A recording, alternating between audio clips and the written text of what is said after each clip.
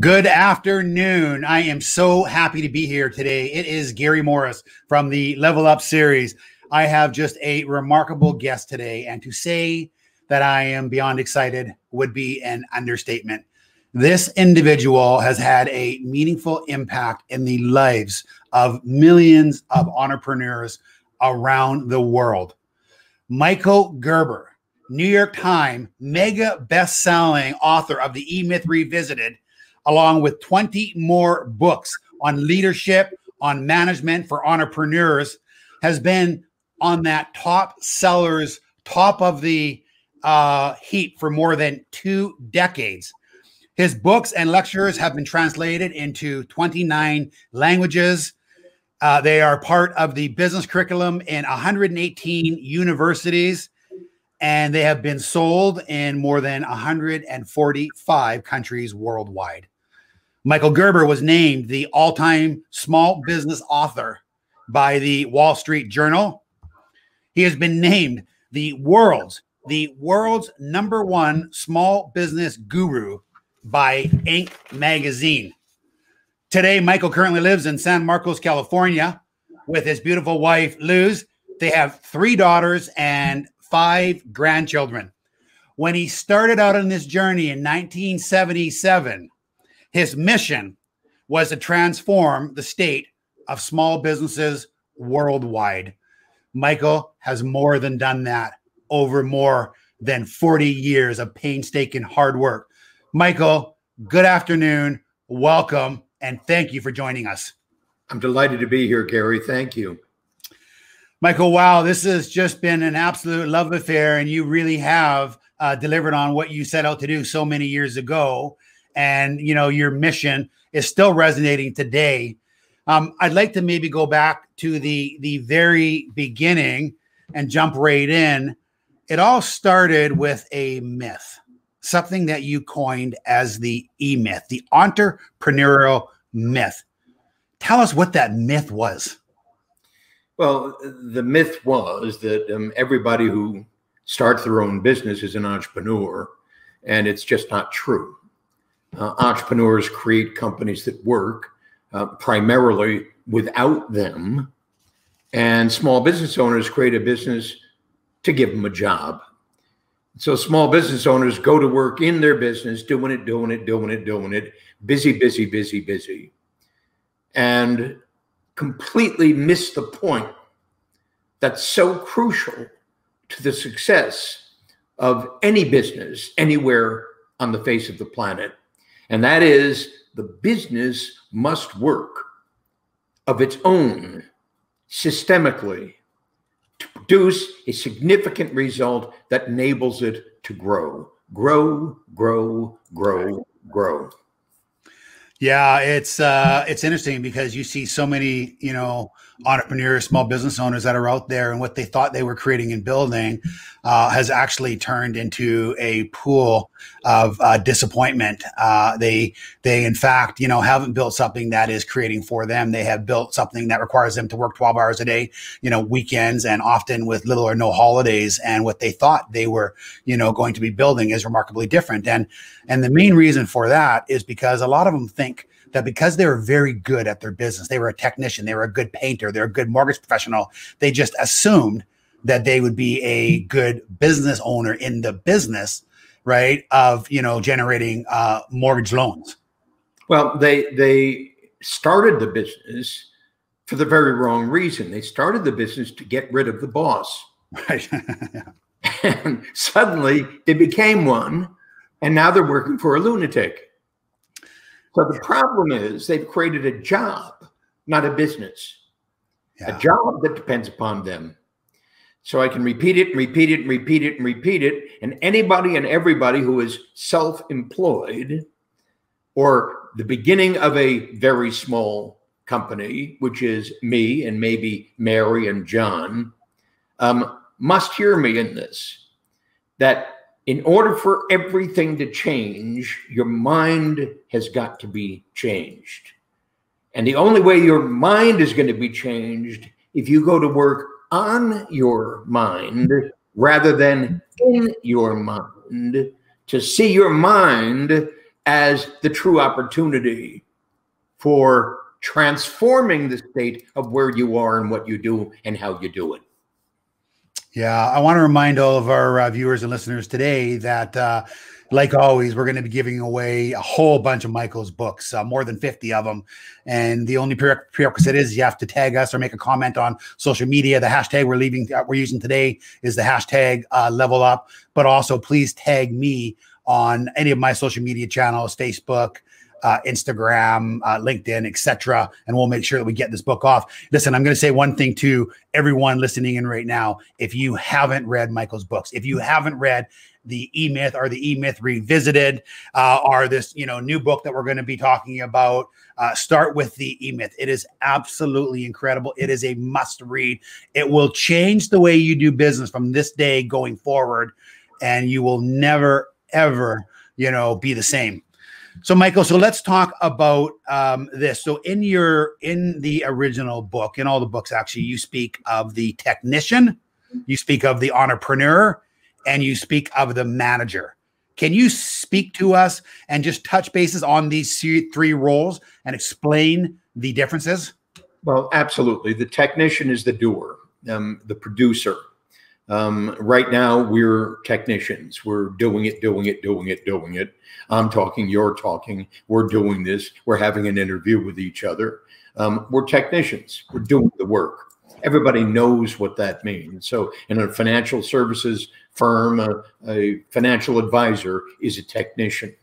In a chiropractic firm, the chiropractor is a technician, as well as his or her assistant, as well as other technicians inside the company doing the work that needs to be done. But all of that needs to be managed, because otherwise each technician inside of that chiropractic firm or each technician inside of that financial services firm is doing their own thing, their own way, for what they perceive to be the right reason.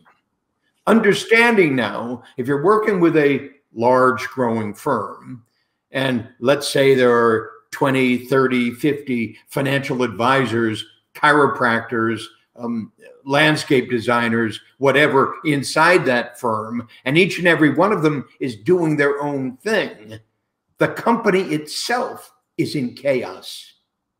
So in that case, a management system is absolutely critical, not only to prevent that chaos, right, but to manage the system through which one begins to create uniformity, unanimity within that firm that enables it to say, this is who we are, this is what we do, this is how we do it, et cetera, et cetera, et cetera, et cetera. You get that? Yeah, fascinating. One of the quotes that I read that you said, we want our customers to walk into a completely different world than what they are currently used to or came from in the past.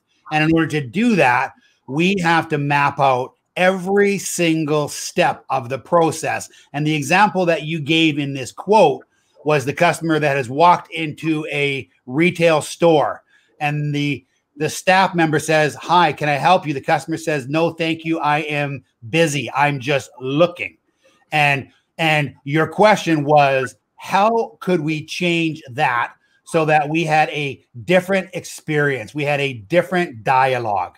And that is obviously just, what you speak of when you're talking about systems. Absolutely. And you just struck that very resonant chord, because "Hi, can I help you?" You hear that everywhere. And it's absolutely the wrong question. So hear me, who is it that's managing that process? Or even more important, who is the entrepreneur, the creator of that process, who didn't see or question the intelligence, the effectiveness of asking that particular question in that particular way? There's another question that could be asked. Indeed, it may not even be a question. It simply might be an invitation. "Hi, I'm Michael. I'd love to show you something because you're here today. You won't believe this."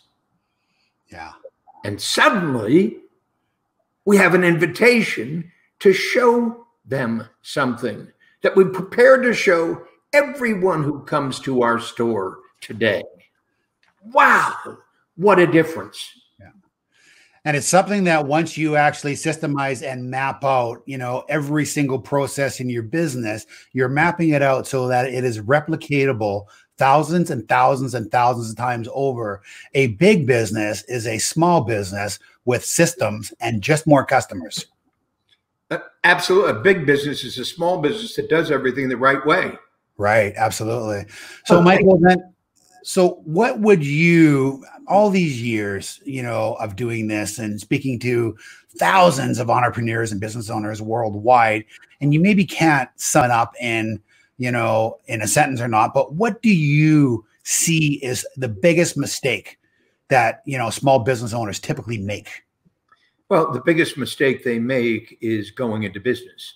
Okay. So hear me. The reality is that last year, this is before the pandemic, before COVID, last year, there are roughly 500,000 small companies that shut down for good. Mm-hmm. The year before that, the very same. The year before that, the very same. In short, before the pandemic, there was a pandemic. And that pandemic was and is the pandemic of business failure.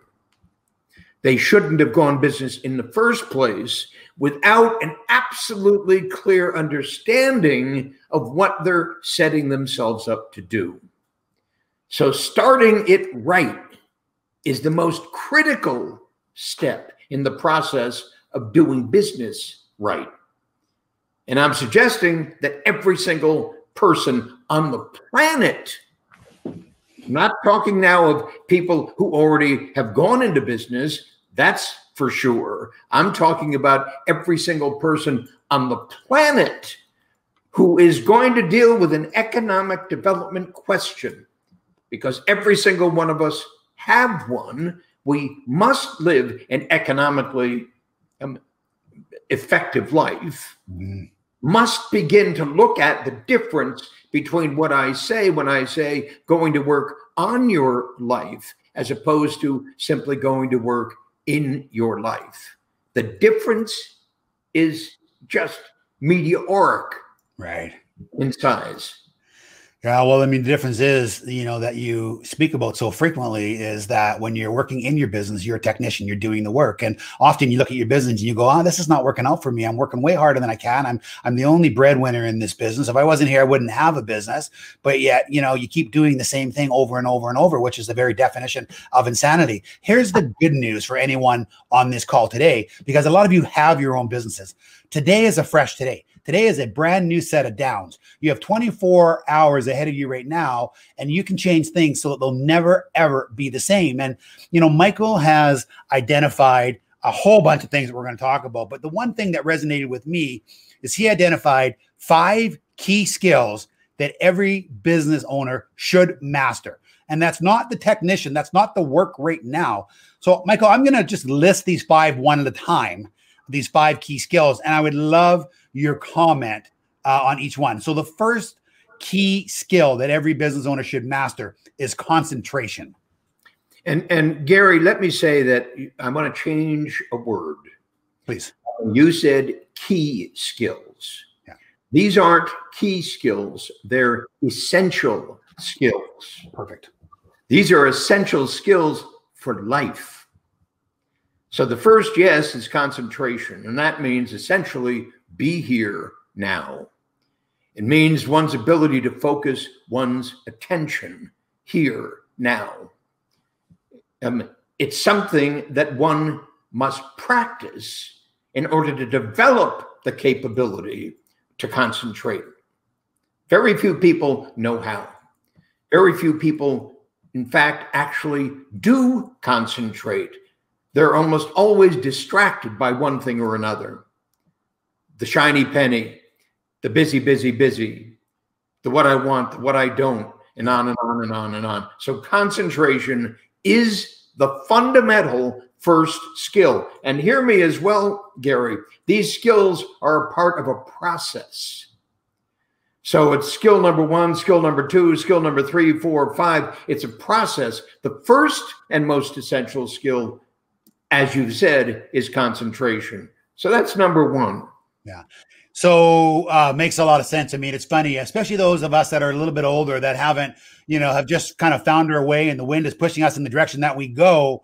It's very hard. It's like studying for a university course again. It's very hard to get yourself back into the habit of, turning off of all, technologies around you and learning how to concentrate again. The second essential skill that you said every business owner must master is the discrimination, to the ability to discriminate what is most important. Absolutely, because if you're going to concentrate, now you're going to concentrate on what? You're going to concentrate on something you choose to concentrate on. And that requires the ability to discriminate, to choose between this or that. So now that I have the ability to focus my attention, now the question is, so what do I focus my attention on? So discrimination elects for me to choose this to focus my attention on. You can see that honing, that focusing, that's so critical in the personal development of any human being, in the business development of any enterprise. Focus, focus, focus on this. And suddenly there's a deep, deep purpose associated with everything I do. Yeah, love it. Makes a lot of sense. So before we go on to the third essential skill, I want to just make a comment. So if you're on this call right now and you're going, okay, I got it. I'm going to learn how to concentrate. And then I'm going to discriminate on what's most important for me to study and focus on. It would be my suggestion. And Michael, I'll see if you agree with me. If you're making a short list right now of where you start, it would be on lead generation, lead conversion, and customer fulfillment. Because if you don't have customers, you don't have a business. Would you agree or disagree? I disagree. Okay, please tell us the way it is, because I can learn so much from you. And let me explain why I would disagree. Because the process of business development is just that, a process. I call it, and we have defined it and focused upon it as 8 very critical steps. The dream, the vision, the purpose, the mission, the job, the practice, the business, the enterprise. In Beyond the E-Myth, you saw, I call it the evolution of an enterprise from a company of 1 to a company of 1,000. I'm essentially saying that in order for your enterprise to grow, you need to focus on that enterprise from the very beginning, step by step by step. With this statement, I have a dream. With this statement, I have a vision. With this statement, I have a purpose. With this statement, I have a mission. I have a dream. I have a vision. I have a purpose. I have a mission. So now if we're going to focus our attention on my dream, we have to ask the question, so what is a dream?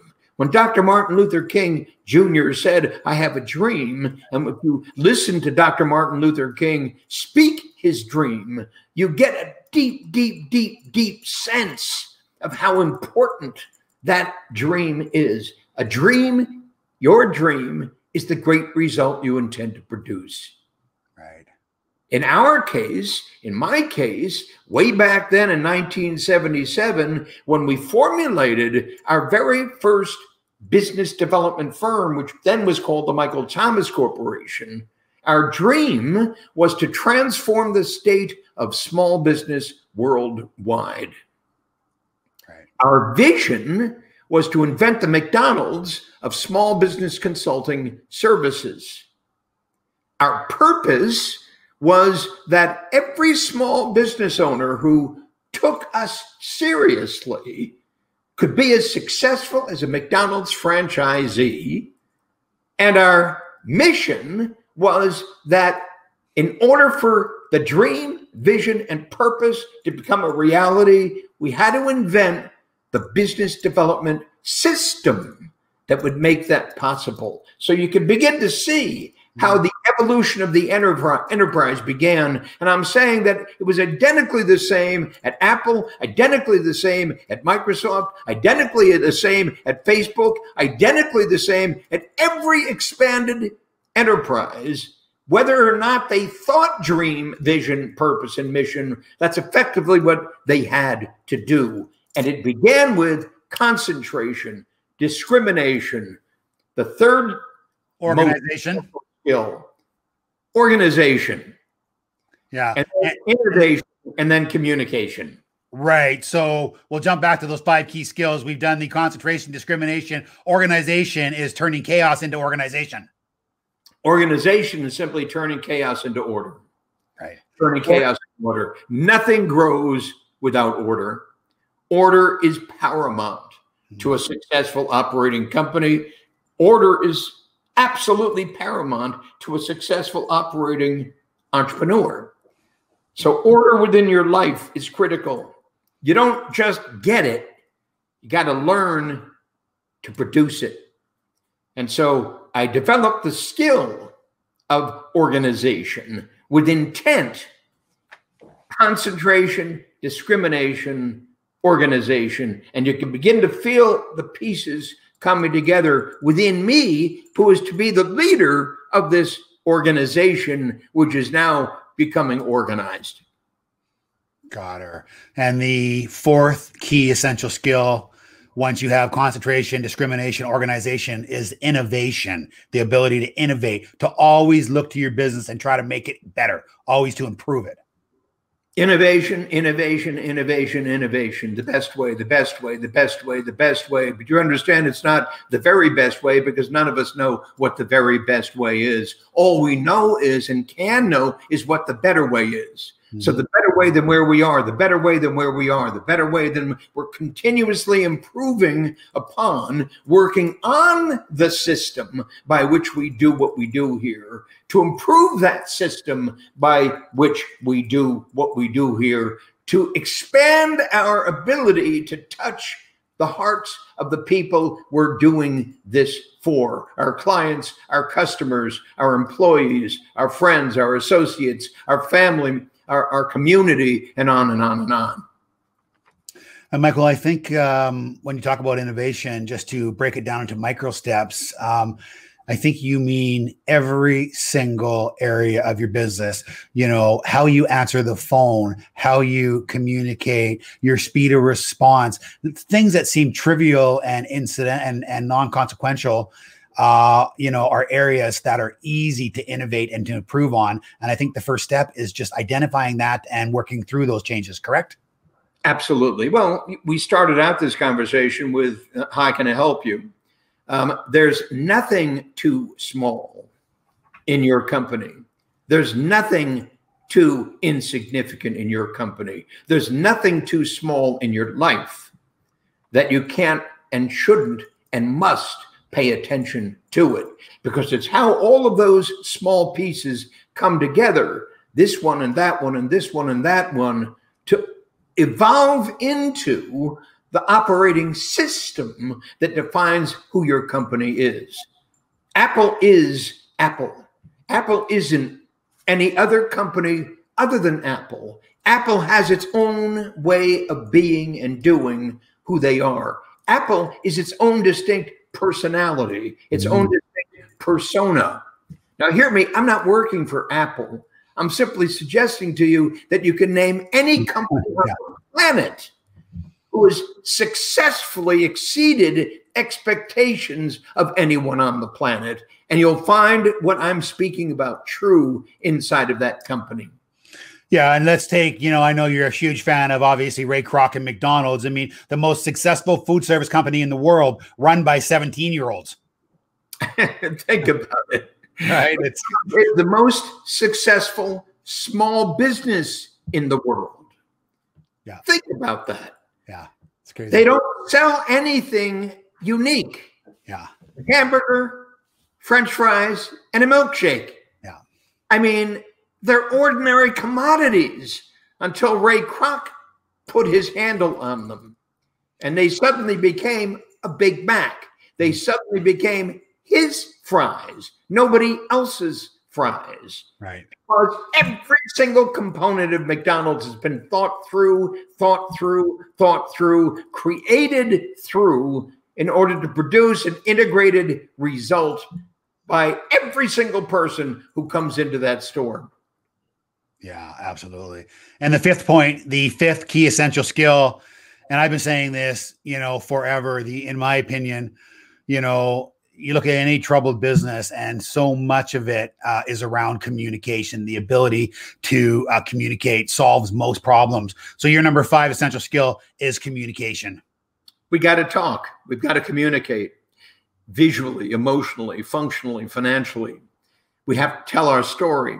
We have to know what that story is. We have to create that story. We have to be that story. In reality, we have to become that story, because we'll never be that story to the degree we fail to work on ourselves as we invent that story. So effectively, every great story is the product of this process I'm talking about.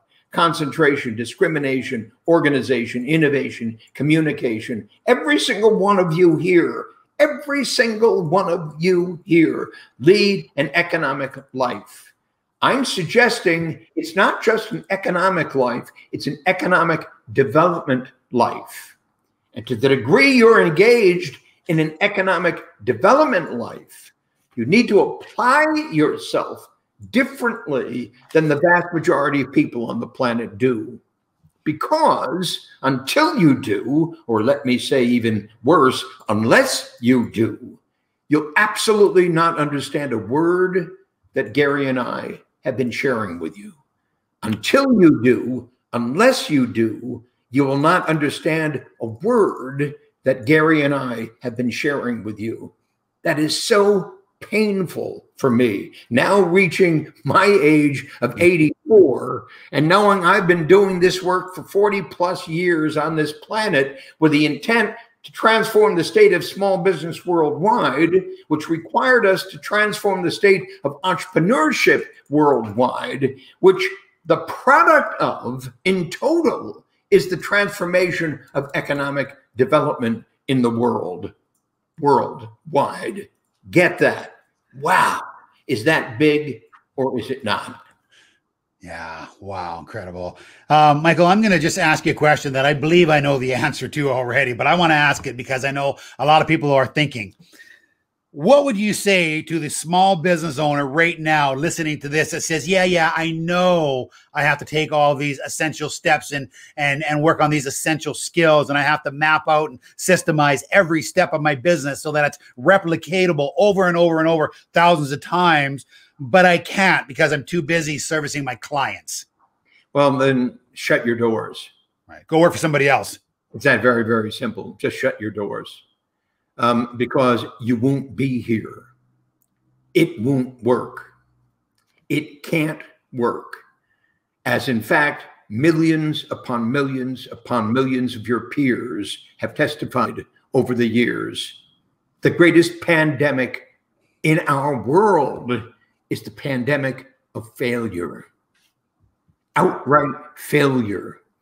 The outright failure of people attempting to live a productive life, a joyful life, and not finding the key to doing it. Hear me, you have just heard a window, view into a key to living a productive, joyful, extraordinarily, exceptionally creative life. That's possible for you, but you have to let go of everything you believe to be true in order to begin it with, as I've said countless times, a blank piece of paper and beginner's mind. You have to begin as a beginner. I don't care how old you are. I don't care what experience you've got. I don't care what your skills you believe you have. I don't care what you think you want to do or what you don't.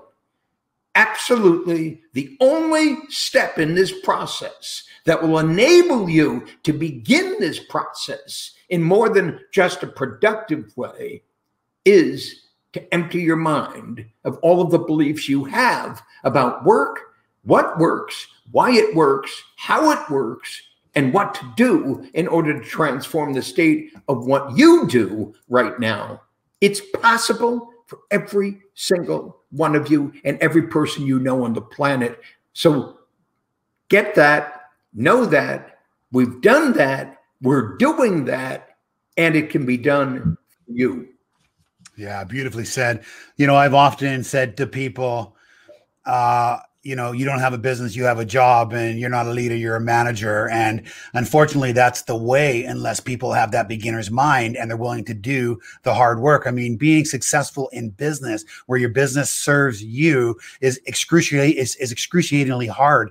I mean, it's evenings and weekends, in the beginning, it's making the sound investment in the areas that you don't know. One of the biggest holdbacks that I see in people is that they argue with themselves, right? And try to prove them right what they think they already know. If you don't have that beginner's mind, you don't realize that what you know might not be, what you need to know, then you'll never get there. You talked about, Michael, the eightfold path, the newest generation, and you went through some of it already. You said, Gary, start with your dream and then go to your vision and then go to your purpose and then go to your mission. Once we've identified our dream and our vision for the business that we're creating and the purpose that we want it to provide, and we've boiled it down to our mission, there's a few other steps. The next step was your job and your client fulfillment system. Can you speak to us about that, please? Understand first about you might say that the first step in this process. I have a dream, a vision, a purpose, and a mission. That is, in fact, the series of steps that need to be taken in order to establish a platform upon which you're going to grow a company. And I'm saying a company of one, which is effectively what all small companies are when they begin, a company of one. It's you and the job you've created for yourself. You're a financial advisor. You're doing it, busy, busy, busy, busy, et cetera, et cetera. I have a dream, I have a vision, I have a purpose, and I have a mission for what I'm setting out to create. The first step in that creation is what we call the job. And the job really is the client fulfillment system of the company you're setting out to create. And the client fulfillment system is just that, the process through which you deliver the result that you are committed to produce, as stated eloquently in your dream, in your vision, in your purpose, and your mission. So the job is the result you're intending to produce. It's the client fulfillment system you're setting out to create. And it's literally that, a system by which that technician, that financial advisor, is going to do what that financial advisor is intending to do with the intent of growing the company that does it. So hear me, you're building from first scratch, right, the system by which your financial services fulfillment firm, right, fulfills its commitment to its clients. The second step is the practice. Now, what's the practice? Well, the practice is the lead generation and lead conversion system that must be exercised in order for you to have clients to deliver your client fulfillment system to. But the practice is even more than that, Gary. The practice is what I call your franchise prototype. It's the three-legged stool: lead generation, lead conversion, client fulfillment. The lead generation system, the lead conversion system, and the client fulfillment system, your franchise prototype. Turnkey. It's like the McDonald's store in Des Plaines, Illinois. It's the very first store that Ray Kroc created. The system in that store had to be tested and validated and improved upon before Ray Kroc would say, now we're going to open store number 2. Right. Technically the same with this financial services firm that we're talking about. Before I'm going to bring aboard a second financial planner, financial advisor, utilizing the financial system that we have just designed in our client fulfillment center, the very first thing we must do is to turnkey. That means document. That means test and validate the systems we've created to generate leads, to generate clients, and to fulfill our promises to them. The prototype. Mm-hmm. That's the practice.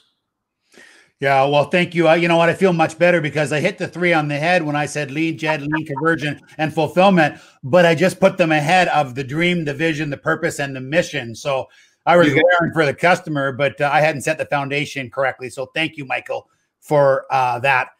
I want to, I came across something that I absolutely loved, and there's 10. It's Michael Gerber's 10 rules for success, and I'm going to read you each rule.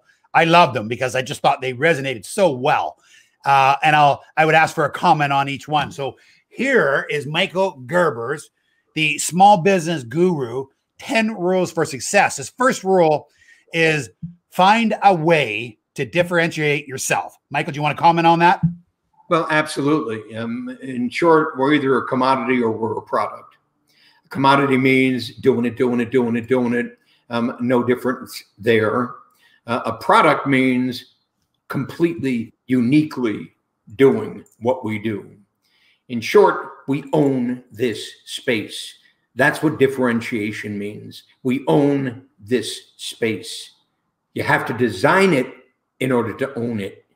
You have to develop it in order to own it. You need to define it in order to own it, and you need to build it out to the point where you can replicate it in order to scale it.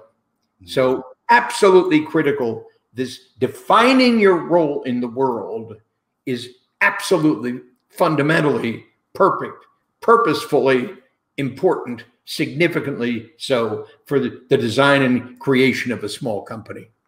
Yeah, love it. The second one that really resonated with me is have the right mindset.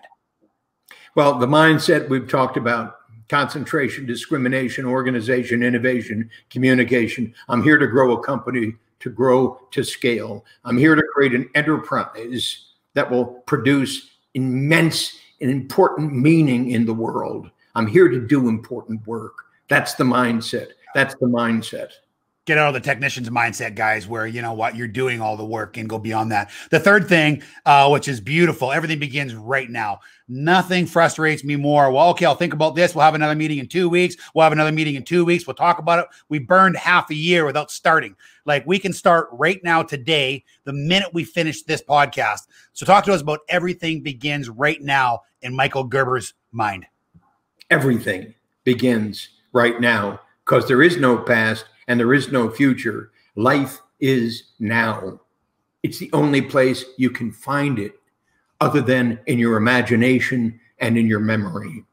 So hear me. This is not about what I remember. This is not about what I imagine. This is about my experience right now. And you're having one right now. But if you're not here right now, the experience you have is either the past in memory or in the future in imagination. Come home, be here. Absolutely sacrosanct for all of us. Yeah, thank you for that. Number 4, and we talked about this a lot, but we'll just touch on it. The system is the solution. Well, we've already proven that the system is the solution. McDonald's is a system. Apple is a system. Microsoft is a system. Facebook is a system. Every great company is a system. If it isn't a system, it doesn't exist. And I want to bring that back to all of our mortgage professionals out there on this call right now. We have a lot of, we have the top mortgage professionals in the Canadian, financial landscape. And you have all developed a system, whether you know it or not, how you answer the phone, the speed of response, what you say to the actual customer, the documents that you send them, how you follow up, how you database them is a system. Now you have to actually map out that system, have that beginner's mind, look at ways to improve it, document it. And then when you want to build your team so that you can earn income off the production of others, you're going to make sure they're following that system. Because you're a top performer because you have already developed a system. You haven't mapped it out is the difference. Absolutely. You know, one of the key problems beyond the technician doing it, is the manager doing it. In short, the vast majority of managers on this planet are not operating through the use of a profoundly effective management system. They don't have one. They're simply technicians with the title of manager. Just like small business owners are technicians with the title of owner, with the title of entrepreneur. The title doesn't cut it. Right. The system does. Right. Yeah, absolutely. Number 5, I also love this one because it just resonates so deeply. Don't listen to the little man. Person in your head, you can't do that. Even if you could do that, why would you do that? You're wrong. You can make more money doing this. You're taking advice from somebody who's never done it or been there. Do not listen to the little man. Michael? Yeah. Well, there was a great master by the name of Gurdjieff. Gurdjieff said, we're not one eye, we're a whole subset of little eyes. And every single time one of those little eyes is triggered, he or she says, I, with a capital I, as though they are I, but they're not. Now you have to hear that because your life is populated by little eyes, each of whom has their own individual and highly personalized addiction. Every single one of them has an addiction. Every single one of them is addicted to a way of being, a way of thinking, a way of fearing, a way of wanting, etc., and so forth. You must become familiar with all of those eyes. Oh, that's John again. Oh, that's John again. Oh, that's John again. Oh, that's Judy again. Oh, that's Judy again. You've got to identify them because if you can identify them when they show up, you're suddenly doing what we spoke about earlier, concentrating, discriminating, organizing, with the capability of innovating, and obviously communicating with great effectiveness. Yeah, awesome. Thank you. 10 Rules for Success by Michael Gerber. Number 6 is get it right at the very start. Yes. Your job isn't just to keep doing it. Your job is to get it right. And unless we repeat ourselves too many times here, you got to work on it if you're ever going to get it right. Yeah, absolutely.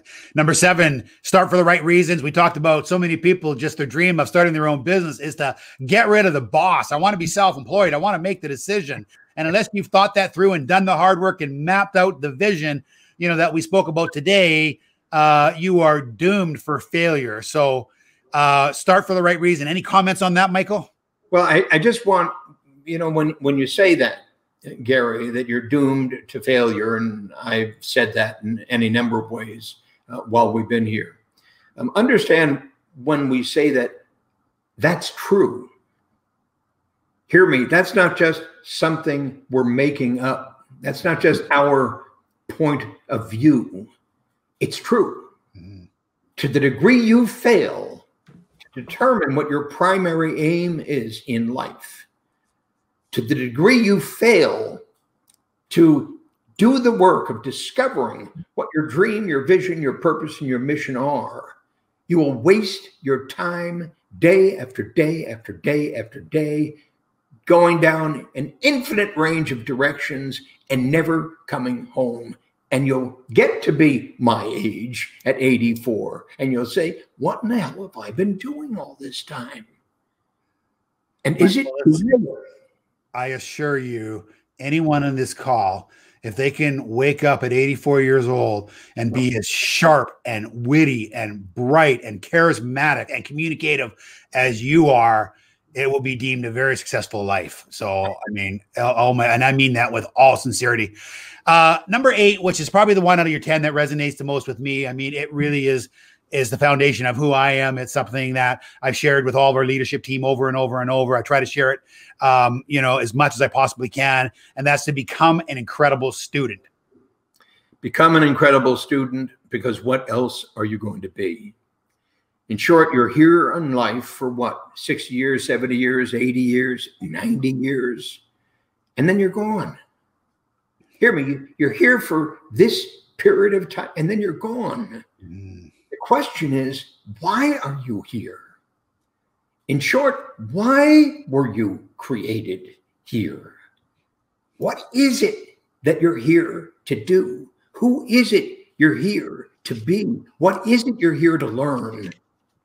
And if you accept the reality that this is our university, the university of our lives, and that the sole purpose of being here within our lives is to discover why we're here in our lives, then you'll understand that what Gary says, that to be a perennial student, learning, learning, learning, learning, learning, and it starts inside you, not outside you. It starts by identifying that John, that Judy, that Jim, that Jerry, the ones who wake up in you, all the little eyes who wake up into you. And this one says, you got to do this, you got to do this, you got to do this, you got to do that. You got to wake up and to see them and to be there with them. Suddenly learning the distinction between I, as in I am, and him and her and him and her and him and her, and all the little troublesome things that go on in our lives. Wow, what an extraordinary thing to learn. Yeah, it sure is. And it's funny because when you become an incredible student, you can't help it. All of a sudden, you know what? It just starts leaking out of you in osmosis. And without you even knowing it, you're starting to infect other people. And what you're learning is being transmitted to them. And I've often said before that, you want to give your children, in my opinion, the greatest gift. Let them see you be a lifelong learner. And it's no different than what Michael's talking about, because when we become lifelong learners and when we're an incredible student, we start seeing the differences in our business. But those around us that we need to support us in our business, we start to see their flame ignite. And we start to see them become something, and we've turned on the light for them, and it is incredible. And that is my opinion, is how you can really get that team rowing in the same direction and fighting for a common mission. And that's from a leader's position's job to ignite the flame in others. So well said, Michael. Thank you. Thank you. The next one I want to have you explain it, because I don't understand it 100%, truthfully, but I'd like to know. Don't put your entrepreneurial spirit to sleep. What does that mean in your mind? Well, putting your entrepreneurial spirit to sleep would be essentially to believe that, in fact, you've realized why you're here. You create something and then you stay with it. You create something and you never change it. You create something and it becomes an addiction to it. Right. That's not being an entrepreneur. An entrepreneur is a continuous living process. An entrepreneur is constantly growing. An entrepreneur is constantly looking upon what is true and what is not, and attempting to figure out something about it that he couldn't see quite certainly in the moment that he saw it. So this is an adventure, folks. Extraordinary adventure. So don't let your, in quotes, entrepreneur put you to sleep simply because he or she is unwilling to play this game to the degree that's possible for him or her to play this game, for you to play this game. Yeah, boy, that makes a lot of sense. And where that really resonates is that, it's funny because even people who are actually doing quite well, they unfortunately fall to the prey of status quo, and they go, well, I'm doing okay, but yet there's so much more available. And I often say that when you're doing well or successful is actually when you're most vulnerable. Would you agree with that, Michael? Absolutely. Absolutely. I don't want to lose it. I don't want to lose it. I don't want to lose it. Right. When you're beginning to feel like I'm hanging on to it. I don't want to lose it. I got it. I had to work really, really hard to get it, and I don't want to lose it. So I'm not going to change it. I'm not going to change it. Don't change me. Don't, and on and on and on. You can begin to feel the rigidity that begins to step in and takes control of your life. It's that status quo that must be eradicated. Yeah, status quo is the enemy of greatness, right? And just because you think you've gotten to a certain way doesn't mean there's not a long way to go. So, wow, that was really powerful. Take it from me at 84. Oh yeah, take it from me. I have so much to learn yet. That is incredible. And so when you understand that there's so much to learn yet, that is let go of all of those inhibitions to learning. Yeah, that is absolutely just such a life lesson right there. And then the last, number 10 of Michael Gerber's Rules for Success. And we've talked about this infinitely today, but work on your business rather than in your business. Find time to look from the outside looking in and improve every process, every system, and every step of the business. Any additional comments you want to make to that, Michael? Well, you got it. We've been talking about it all this time. Work on it. That means separate yourself from it. In order to work on it, you need to rise above it so you can see beneath you what in fact is going on. You need to be able to gain that measure of distance from the reality of it in order for you to be able to appreciate or understand or evaluate what, in quotes, the reality of it is. Until you get that distance, you're addicted to it. Until you get that distance, you lose any ability whatsoever to be separate from it.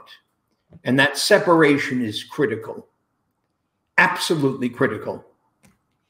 Yeah, it's, you know, my mind is just going, there's so much. I just can't wait to get off this and make my list of the things that I want to, you know, continue to work on. And it's just such an honor, Michael, to see after, you know, 40 some odd years, you know, being the top in your field in the world. And it started with your own mission. I can't tell you how grateful we are to have you. Michael, talking about grateful, here's a personal question for you, and everyone describes it differently, but what does Michael Gerber define as greatness? What do you sit back and go, okay, I'm 84. Like, have I, you know, like, what is greatness to you? And when do you know whether or not you've achieved it? Well, greatness to me is to produce a profound impact on the world. And so the dream that inspired me, starting way back at the very beginning, to transform the state of small business worldwide, were I to be able to achieve that result, I would achieve a level of greatness by the very fact of it. So greatness doesn't come from my own personality. Greatness comes from my determination to exceed my limitations by discovering what I perceive to be impossible to do. And through the thick and thin of it, actually discovering the way to do it. To me, that's what greatness is. The act of it and the fact of it, to discover it, whole hog plus the postage, is just beyond anything measurable. It is that one thing that I believe every one of us are here to pursue, whatever that might be. Amen, Mr. Gerber. That might have been the best answer that I recall receiving on what is greatness. And I think it was fitting that your chime that goes off every hour was chiming in the background. It was incredibly surreal. Thank you for sharing with us today. Michael, we, on behalf of all of our listeners and viewers and people who have tuned into the podcast, I can't tell you how incredibly humbled I am to have had you as my guest today, and how grateful I am for your works over the years. I realized today that you have some recent work in the last few years that I haven't read that I will get right on to reading. But I hope to, I'm going to stay on with you after this call is over, but I hope to have you back many, many more times. You are an absolute gift to entrepreneurs. You're a gift to not only small business, you're a gift to any business, any size. And to that comment on Facebook right in front of us, you are a beautiful human being, Mr. Gerber. So on behalf of all of us, thank you. Thank you so much. Thank you so much. A delight being here. And I would just love for every single one of the folks who've joined us and will join us in the future to approach their lives in the way that we described here, because it is the secret underlying all of the stuff that is sent your way in so many different manners and forms to truly transform the state of your life right here, right now. Thank you. My delight. Yeah, it was wonderful. To our sponsor, First Canadian Title, thank you for being a huge part of our business. To all the people in the Canadian finance space that continue to turn into these level up calls, thank you. You make us incredibly proud. We're so grateful to have you part of our company and our organization. And thank you to David, our producer, and all the team that put these incredible level up series together. With that, we will sign off. Guys, we have Robin Sharma coming in January. Really, really super happy to have Robin. Michael, we are going to speak offline. We're going to stay on here. Can't wait to find ways to do more together. Thank you for tuning in, guys. Have a great afternoon.